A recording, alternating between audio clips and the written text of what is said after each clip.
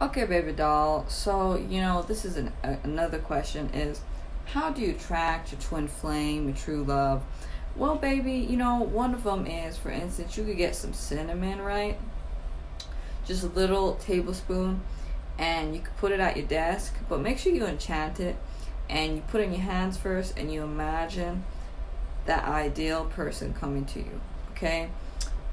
There's other ways. You could literally grab like a stone, right?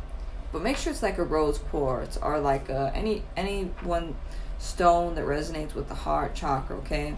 And you work with it, okay? But make sure you cleanse it, okay? You can place it on a selenite block or sage it for like 60 seconds, okay?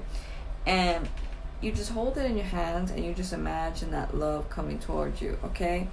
And if you're not interested in that, you can also look into my love attraction amulet, okay? So understand that this is not only a self-love amulet, this also attracts your twin flame, because remember, baby, like attracts like.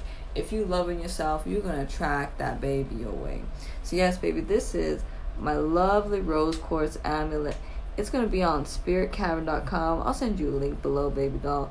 But yeah, go ahead and check that out if you're interested, okay? It's very beautiful, baby. Very beautiful, very gorgeous. But yes, baby, what's another thing? I would recommend you have at least two methods, okay?